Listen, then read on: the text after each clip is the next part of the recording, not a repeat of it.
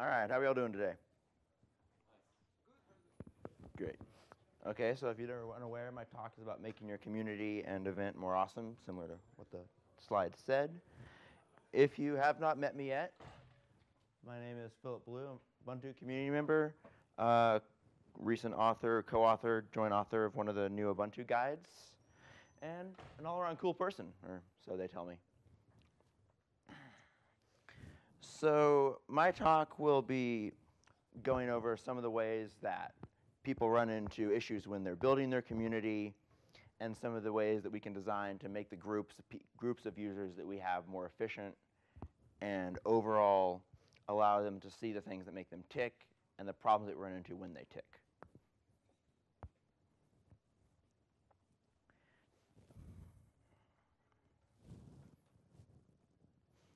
Now, you might say, why community?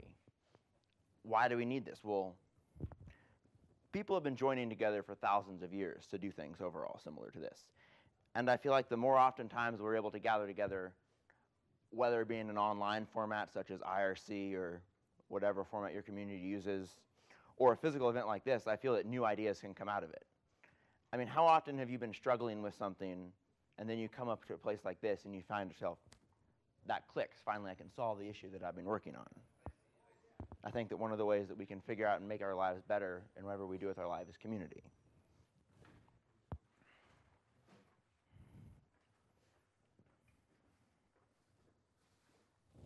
Now, let's imagine a scenario here. Let's say you're running a local meetup or a local event with you and 3 friends, could be 2, could be 4, irrelevant. You decide you want to increase the group, but you're unsure how. Well, the main thing I would say is stop doing what you're doing. Whatever you're doing, if it's not increasing, is probably not working well, and you need to reevaluate what you're working on. Because if you continue doing the exact same things that you're going to do, your community is not going to grow, your community is not going to expand.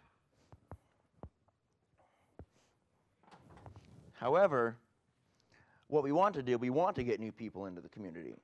However, you can't just simply say, I want to grow my community. People have been trying to grow groups that they're interested in for years. Before computers were around, before anything, people have been trying to grow various number of instances and communities such as this. However, I think that oftentimes when people actually want to grow their community, they don't actually think of proper practical ways to do this. And to an outsider who you're trying to grow your community to, I think it's important to understand that growing your community equals selling your community. Selling your community means that you have to market your community in many ways as a product. Because therefore, you want to tell the people why what they're doing matters. Because in today's life, today's world, there's thousands of things that people can do with their time. People rarely have free time to do what they want to do. The ability for someone to say, wow, I have free time is a luxury in the world today that I don't think many of us can say that we have. That being said, you need to be able to tell them why what they're going to do matters, and why what it's going to do is not only make the world better, make them feel good at the same time.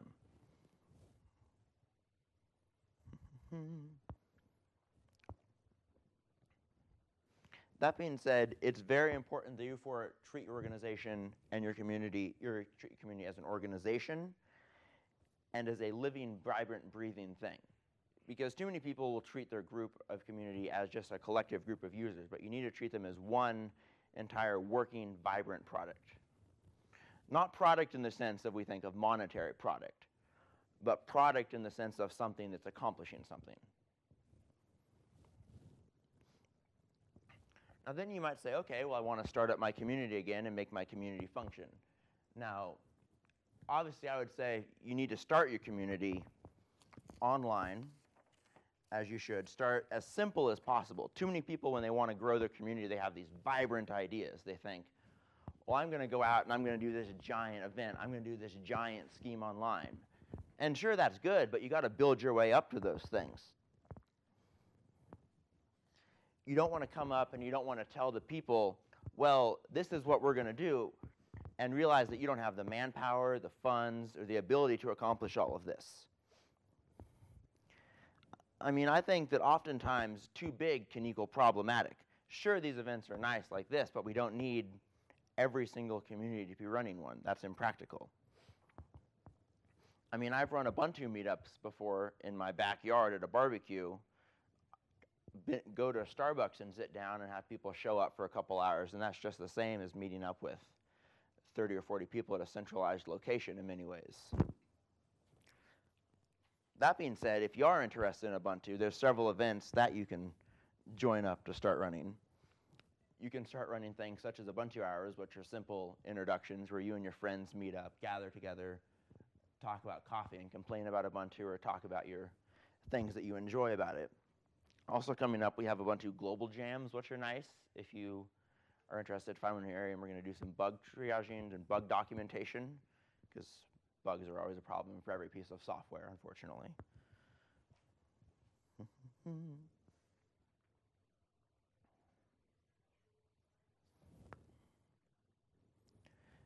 Now, one thing that I like about an event is events are a top marketing tool. In order for your event to succeed, you have to understand that you need to be able to market your event, to be able to showcase your event to the people around you who might be interested in coming to it. Because therefore, the more people you get to an event, the more people you have as your users and your developers later on. So for instance, your future attendee, your future event attendee could be one of your core contributors 2 years down the road, which could make your life easier if you're not constantly doing as much work.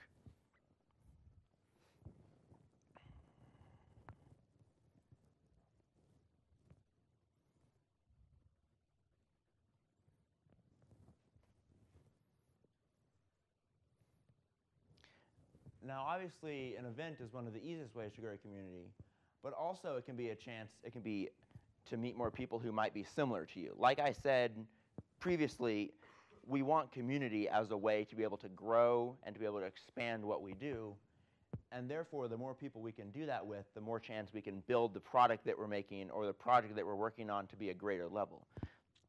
The more people you typically have involved in your project, typically the better it will be, because it creates a more diversified user force and the ability to gather around and meet more people.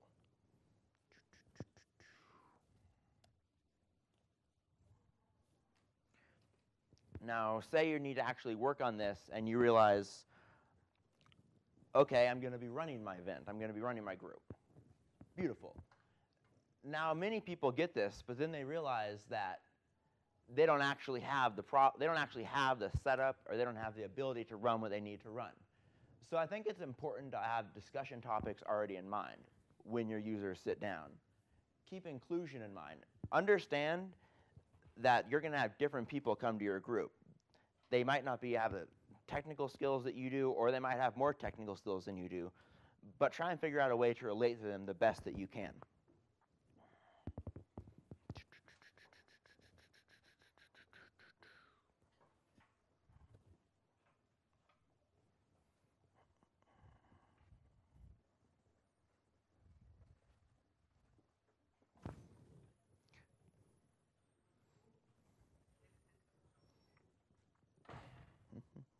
Hold on one second. Now, definitely the day that you're going to be running this meeting, one thing you have to do, you have to prepare for things to go wrong. Obviously, you may have kept the things in mind. You may have found people who can show up to help you out. But understand, no matter what you do with your community event, something might not go right. Something you might show up and you're like, crap, forgot this, didn't do this. Always plan for that.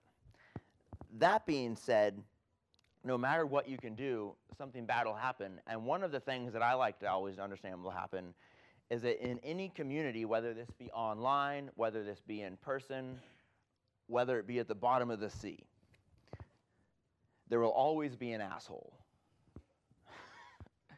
It's a sad fact. It's a sad fact. I'm sure everybody here can come up with countless stories. We could spend the next 5 hours talking about every person who's ever caused problems in communities that we're a part of.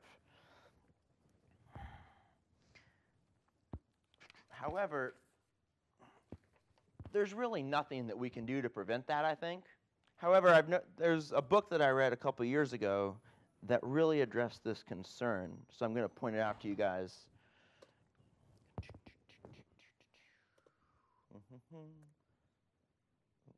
Coping with difficult people. Read this maybe 2 years ago. It addresses the 7 problems, I think, of different. The several types of people. You can write down that title if you want, or do whatever it is you do with your lives.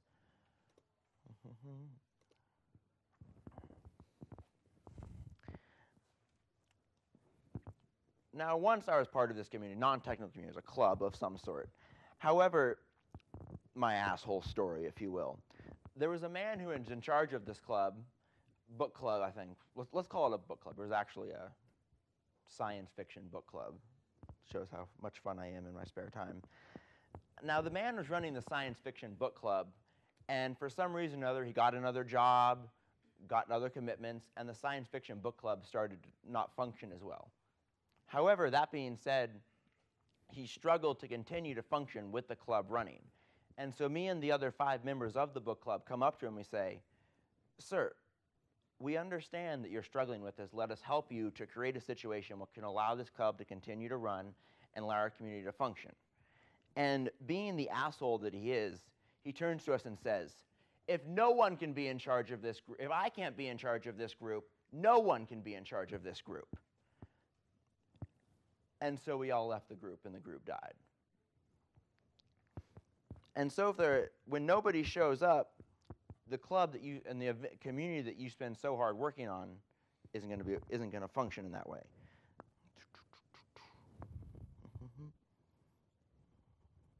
That being said, what to do when you run your event when nobody shows up? Now, what I always like to say is, they don't dislike your event, they just don't know about it. I used to run an Ubuntu meetup in San Diego, where I'm from, in California. Now, for the first 3 or 4 times I ran the meetup, no one showed up. So does that mean that as soon as nobody shows up, you say, "I give up"?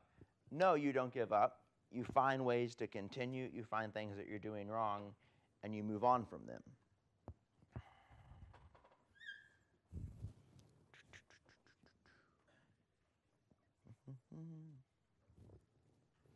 That involves marketing your event.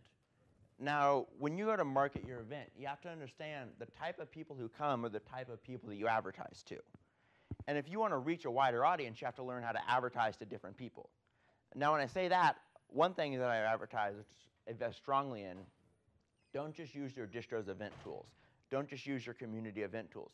Many open source software, many distros provide tools for you to use to work and advertise your event. However, you need to go on to unconventional methods. So there was this one time, for instance, that I was running a meetup in San Diego when probably getting about 10 people showing up every other week for the event. However, I decided to myself, let's try and get more people. And so I started advertising the event on Reddit. I don't know if you guys are familiar with Reddit, but if you are, some of you probably hate me for saying that right now. But so I advertised it on Reddit, and then all of a sudden, at the Starbucks 2 weeks later, 27 people show up. However, it wasn't the target audience I was usually intending to show up to my Ubuntu meetup. There was one person, whoever, relating back to don't be an asshole, came just for the meetup, not to talk about Ubuntu, but to warn all Ubuntu users how Google was creating jails to imprison people. And he would not stop talking for about 30 minutes of that. That was fun. We left the group.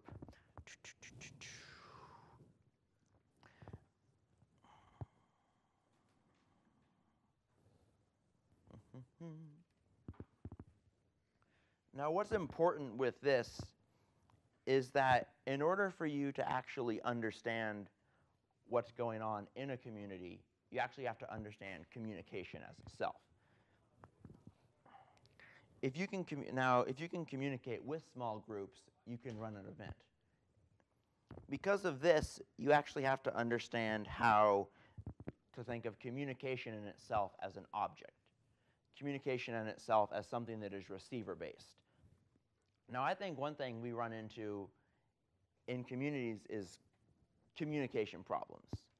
If that's not true, I don't think you've been involved in a community. That being said, what you need to have when you're understanding is the understanding that when you say something, the person you're talking to might not understand what you're saying at all completely, whether that be cultural differences, maybe there was interruption, whatever it be. Make sure that you understand that the message you're trying to get across needs to be gotten across to them. Think of communication, therefore, as an object. So as I'm discussing this right now, the object, my voice, is being sent out to you. Therefore, you interpreted it, and what you interpret is the communication. I might say something, I might advertise my event, I might advertise my software, but unless the thing that I am advertising actually comes out and you understand what I'm trying to say, therefore the message is not being gotten across. That's why in order to actually understand community, you have to understand several theories which relate to small groups. One of them is systems theory. If you've never understood systems theory, I recommend looking it up. It's very interesting. I've been doing some research on it in the past couple months. Now, systems theory is a social science theory which says that people in groups operate as part of a machine. Now, I think this works good with your entire community to understand that every single member of the community is like a piece of the machine. Every single member represents a cog, represents a gear, all working hard to make the machine run. You have every single person putting input into the machine, and together, the people as a whole, your community, output something which therefore is the product that your community produces. And therefore, the problem is you need to find out how the machine works to join the community, or find out how the machine works to allow others to get into your community. Because as a community, you need to figure out that people who want to join your community have to join a part of your system.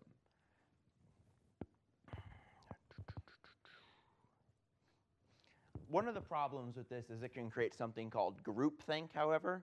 Now, if you've never heard of groupthink, I recommend strongly looking that up.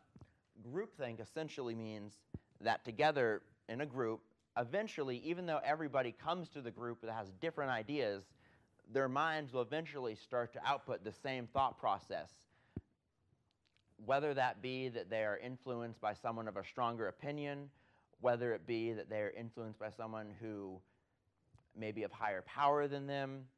They therefore will all, the term similar is hive mind, if you've never heard of that.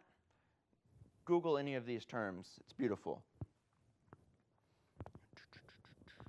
Another one that I like to look up and talk about is rules theory, which sets that in order for you to have something you can consider a group or a community, members of the group have to have a common set of rules. People often refer to these, however, as norms. These rules dictate the way the group functions, if you will. And now, in order for these groups to dictate, in order for a dictate group functions, that implies that when people come in who don't know the set of norms, they are not able to function into the group as well. Which is why it's important that as you get people as you get newcomers coming into your community, you allow them to see the norms, you allow them to see what goes on. I mean, how often have you guys been at a job before where someone new starts up and people may not like him, people may not like her, people may not enjoy the person that they are, and so they make it harder for them to get into the community. They make it harder for them to join up with the people. This is how rules theory applies in our modern communities, to where we need to have the set of norms to allow us to join in.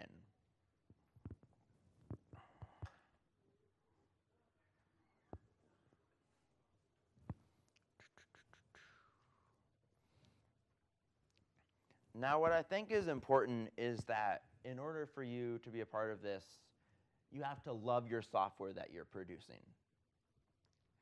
If you don't love the software that you're producing, you're not actually going to have a viable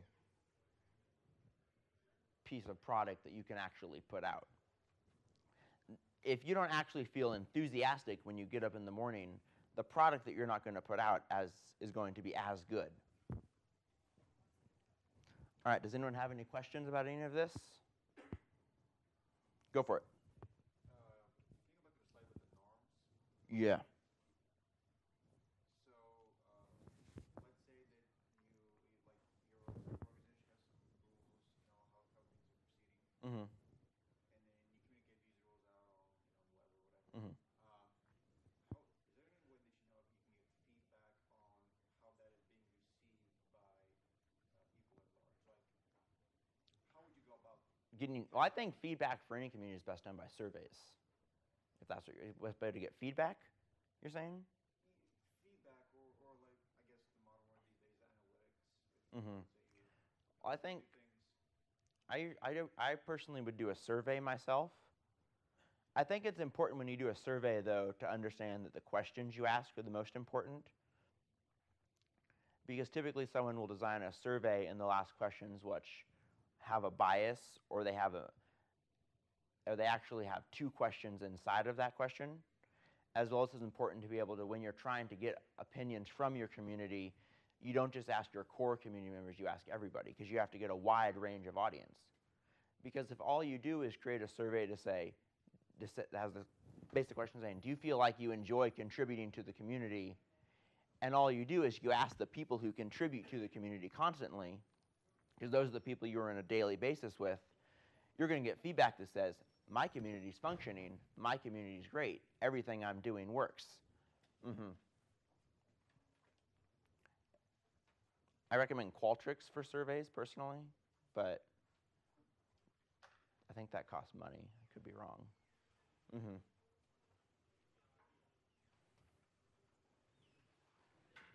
Does anyone else have anything? Go for it.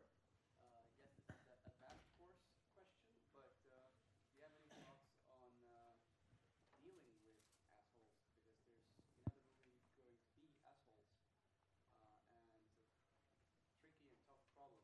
Mm-hmm. Absolutely. I'm happy to spend more time with that. I think when it comes to dealing with difficult people like that, what you need to do, first, you need to sit them down, you need to tell them what they're doing is wrong, because sometimes they don't even know. Mm-hmm.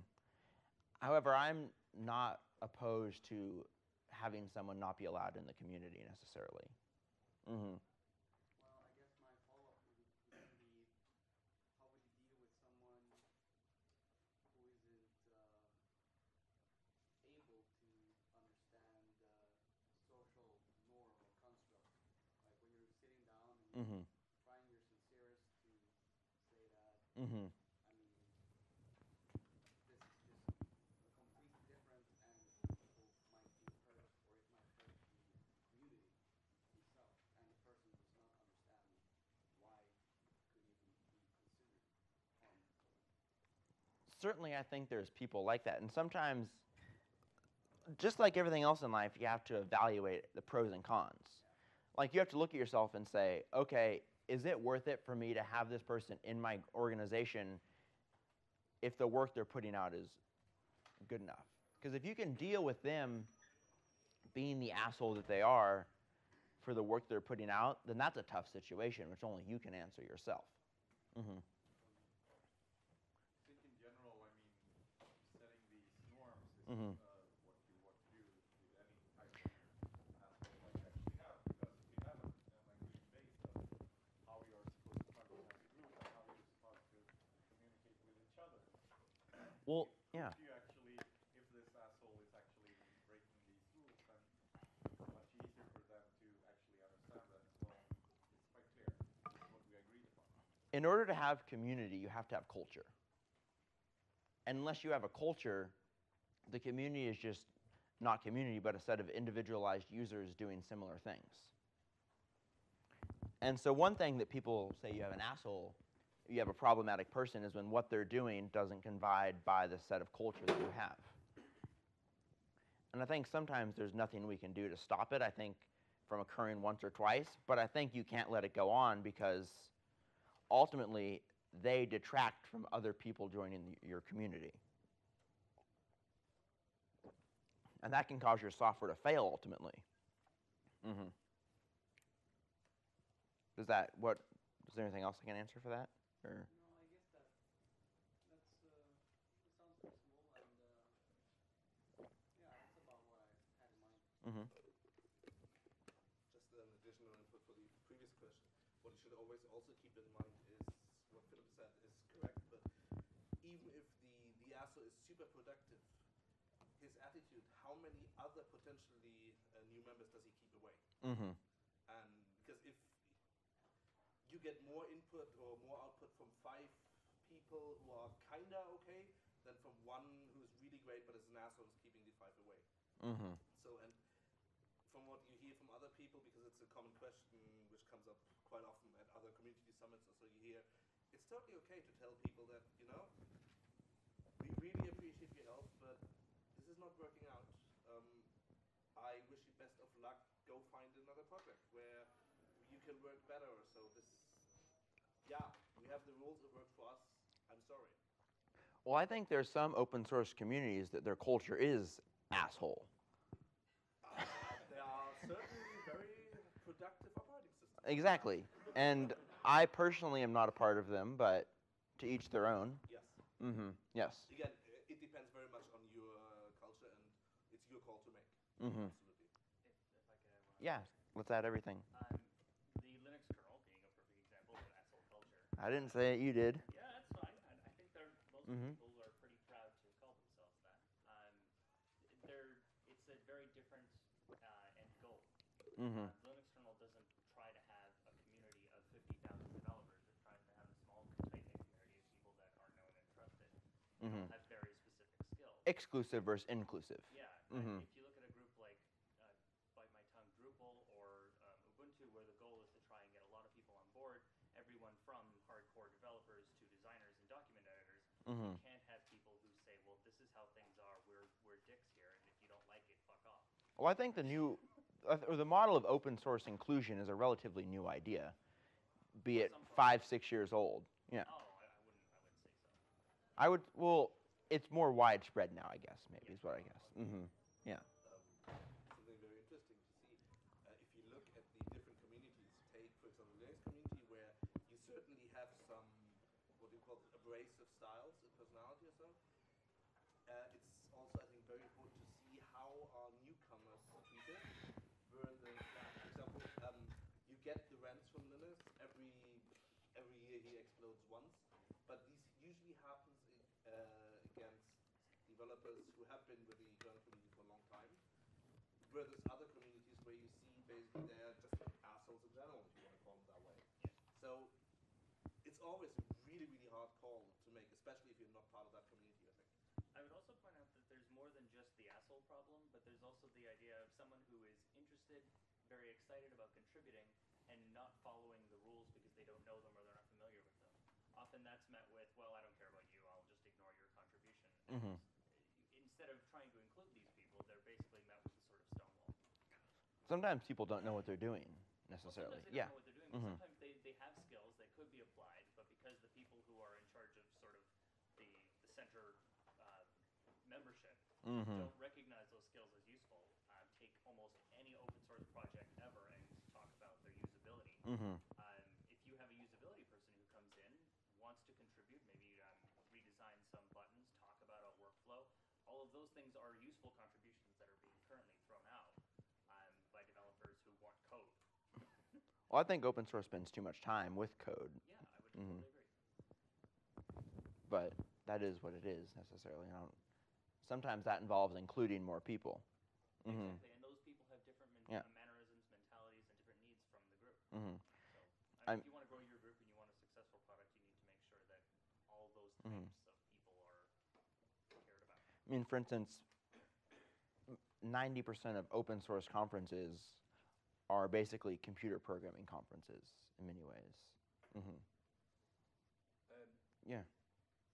In talking of or communicating with assholes Mm-hmm. or aggressive talks, Yes. in general, I would like to recommend to listen to some presentations that are on YouTube, and they're wonderful, from Marshall Rosenberg. He's talking about nonviolent communication, and he has a principle where he says, nobody says you're an asshole. I have a problem or I need help. Mm-hmm. And so the art is to find the problem that this person is suffering. And this guy, this Rosenberg, he has some techniques to apply here. He's talking about jackal communication, the asshole, and giraffe communication, the guy who knows how to translate the message. And he also has some techniques to talk non-violently in a way to dig out the aggression and to pure out the message out of the aggressive communication. And it's really interesting to look into this. I think that in online communities, though, typically you have the issue, though, to where sometimes people, because they don't see the person face to face, they can be rude to them because they don't actually see the person's emotions as well, which can be a problem. Yeah. Right. Anything else? Yeah. What's up? You talked earlier about how you could find more people to attend your events. Yes. Through just advertising more or more efficiently. There's several. When I want to get someone to attend the event, what I like to do is I like to look and see what type of market I'm actually looking for. Because I feel like too often people will only market to people in the typical avenues that they're used to advertising and marketing for their event. So, for instance, you might want to think to places that you might not actually have ever thought of before. So that's when I started advertising on Reddit, for instance. So, like like I advertise on Google Plus for my events, and I don't use that. I advertise on Facebook. Also, I think so. I started, say, for instance, for some of my Distros events, finding other computer users groups in the area and advertising at those, because not everyone might be an Ubuntu user, but they might think, oh, Linux, that's interesting, I'll show up. And so a good third of the people who show up to my events are not affiliated with Ubuntu in any way, but they're just wanting to come and talk about things related to open source, which is perfectly fine with me, and I think that diversifies the amount of people that can come, as well as what I like is it allows me to get feedback about Ubuntu from people who are not diehard core contributors who are fanboys, if you will. You want to know like other places you can market as well? Local libraries. Definitely. Meetup. Meetup. Meetup's like, what is it? $50, I think, or something like that. It's for 6 months. It's like for your first 6 months, it's like $30. Okay. And if it actually makes sense, it's like another Yeah. 60 every 6 months. It's totally worth it though. Every group I've ever started has been really successful. Yeah. I definitely recommend Meetup if you can do that. It depends on the size of your group that what it is. 10 people is not worth it. Yeah. But if you want to grow your 10 people, though, I mean, definitely. I was thinking about people who know that about your event, but are not interested enough to show up, or just say, well, that's cool, I might attend, and then they don't come. Is it interesting to put some efforts into making them interested enough, or should we just say or think that okay, that if they're not interested enough, that's not the target I want, and that I shouldn't put any effort into trying to turn this into. Well, obviously, you have to evaluate your target audience that you're trying to get to. However, sometimes I feel like people set up an event that they like, and they don't set up an event, and they don't set up a community as well that the people who want to be a part of the community would like. And so I think sometimes you have to look and you have to say, well, why are they not attending? And then figure out what they want. And then you figure out what they want, you have to do that. You might not necessarily even enjoy some of the things that are going on, but if it's what the people in the community enjoy, then sometimes you have to be a part of that. And so I think sometimes maybe that's where the survey comes in. Maybe that's just asking people, what's going on? What can we do better? I would say it's Yeah. two-faced coin. There's one part is that if you actually get feedback that people would like to come but they can't attend, then I would just do like you said, just keep having those events, because then you get feedback. Okay, the event in itself is not bad. That's good.